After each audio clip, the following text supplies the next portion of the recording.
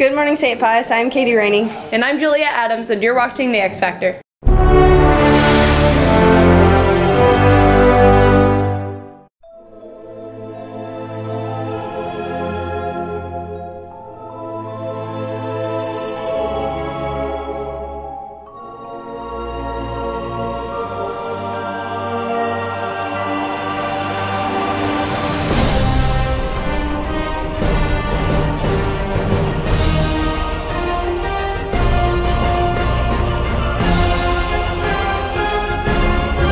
Today's saint of the day is St. Andrew. He was St. Peter's brother, and he was called by Jesus along with Peter.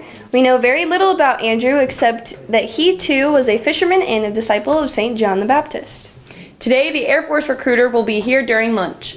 If you are interested in the Guatemala trip, the trip will cost $1,460, and the $150 deposit is due Monday, so if you find out down the line that you cannot go, we can make it refundable. So now let's go over to Josh about girls basketball. Good morning, St. Pius. I'm Josh Revenue, bringing you this week's story on girls basketball.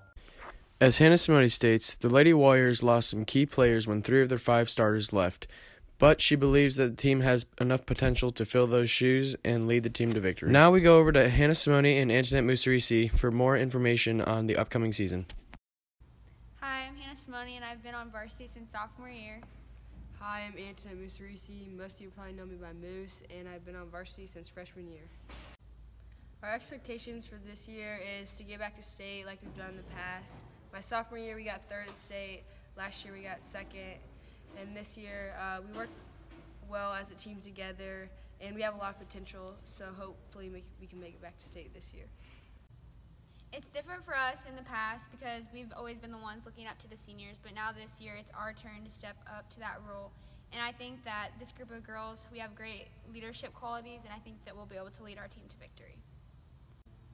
If you haven't heard, I verbally committed to play basketball at William Jewell next year. Woohoo! So I hope you guys come out and support this year and see what we're made of. The Warriors are currently undefeated at 1-0, and they play against Pleasant Hill at Pleasant Hill tonight at 7 o'clock. there are no birthdays today. Lunch for today is ham and cheese sandwich. JV and varsity girls basketball play at Pleasant Hill, and JV and varsity wrestling play at Excelsior. And that's all the news we have for today. And we'll see you tomorrow. Have a great day, St. Pius.